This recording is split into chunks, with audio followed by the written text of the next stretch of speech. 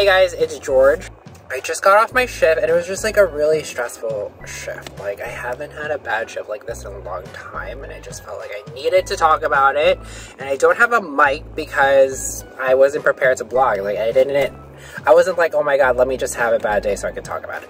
But like I just had like a really stressful day today. I don't know why, but I'm like gonna cry. Oh my gosh, why are you gonna cry? Because I'm This is like why bedside nursing is just like so stressful, you know? It's bad. I'm like really sad, so. You're sad? I had pretty much the same group today. I had 6 patients. They were pretty heavy. But my one patient who was fine yesterday, he was with therapy. And the therapist was like, she came in and she was like, hey, like, he doesn't look so good. Something's wrong. So we did vitals. Vitals were perfect. He's fine. An hour or two later, I was in the process of discharging my patient. And then the same therapist contacts me and she's like, look, like, something's bad. Even the daughter's like, something's wrong. We, you know, do the whole thing. Vitals are fine again. You know, therapist was saying that, you know, he kind of was leaning to the left, but he had a stroke already. So that's what brought him in. He was just mumbling, hallucinations. We do a rapid response / stroke alert over the loudspeaker. So like everyone comes down to see what's going on in our unit.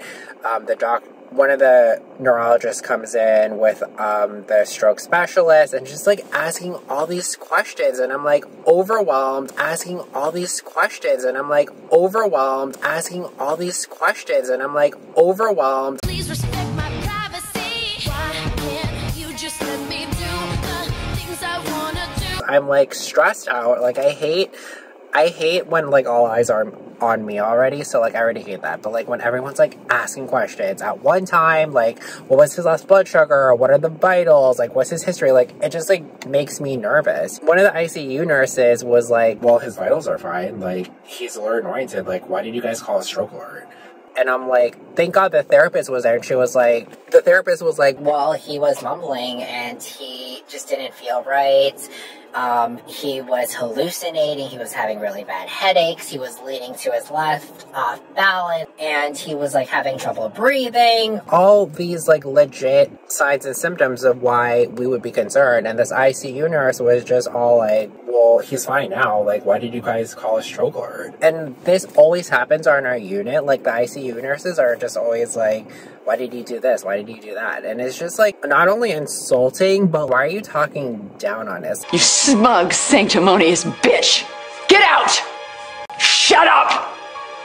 Just because we're not on ICU, it's almost like they're questioning our intelligence. We know what we saw. Even the patient and the daughter felt a certain type of way, you know, like, and it just like felt belittling. That's like a common reoccurring theme, honey. Like, wouldn't you rather be safe than sorry? So whatever. We do the paperwork. I have to take this patient to imaging because we have to do a CT. And it was just like stressful. Like they're like, okay, well he needs an IV. So I put an IV in. Thank God I got on the first try. The people on my unit usually ask me to start an IV because I'm pretty good. But like when I'm under pressure and people are looking at me like, hurry up, get this line, I was like stressed out, obviously, you know what I mean? And like, thank God he had like huge veins, but like I was just like nervous.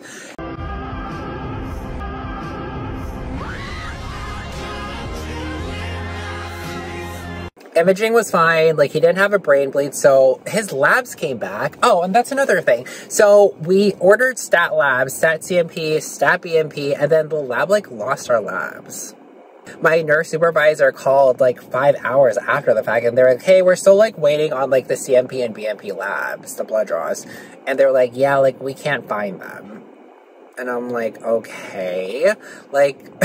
When I first started doing makeup, my mom was like, oh, you're gonna get bored of this in 20 minutes. Yeah. We're not buying you these lights, we're not buying you this makeup, you're gonna get bored in 20 minutes. Oh, and then it's gonna be, yeah. So here, after almost 3 years of doing it, I think it's because... They finally found everything, and everything was fine. I just ended up having to give him a bag of fluids, normal saline, 0.9, 75 an hour, because that's what the nurse practitioner wanted. I guess he was like a little dehydrated, but like his electrolytes were fine, everything was fine.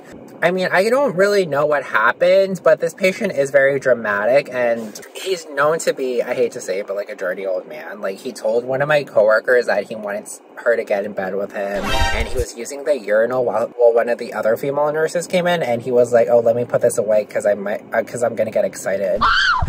Touching himself and like always naked and just like inappropriate. Literally, ew, I can't. Ew. Literally, ew, I can't. Ew. Literally, ew, I can't. Ew. I just hate the feeling of like, I did something wrong even though I didn't. And I hate that feeling like, you should have done this better. Even though I did everything right, it's that insecurity of being like a nurse. I don't know if I'm just the only person who feels this way, but like other nurses, please let me know. Like, I've been a nurse for 10 years, but like, I still don't feel like I know everything. And like when I talk to other nurses, they're like, yeah, you're not gonna ever feel like you're gonna know everything. And even though we do like rapid response drills, even though we do code blue drills, it's so different, like a drill versus like an actual code blue. So I want to do the best I can. I always want to like, you know, just do everything right. It was just like such a bad day for me. I have realized that like bedside nursing, like this is just like a temporary thing. Like I don't want to do this forever. My other patient was so rude to me, saying that I didn't give him any pain meds, but like I was trying to explain to him that like your Percocet is every 6 hours. You know what I mean? Like it's not every 4 hours. Like I had to get the doctor in there, and like he finally changed the order to make it Percocet Q4, so the patient was happy. And like he was like, I hate this bed, there's a hole in it, so I got him a new bed, so he's happy now.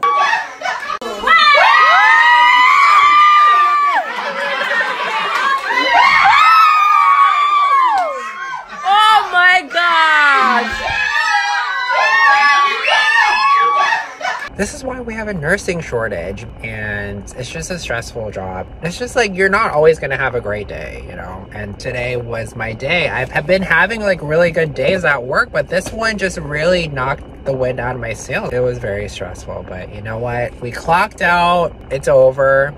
The best feeling is when you swipe that badge on the time clock and goes green. You're out of there, honey. And I walk through those doors, bitch, like I'm Bella Hadid.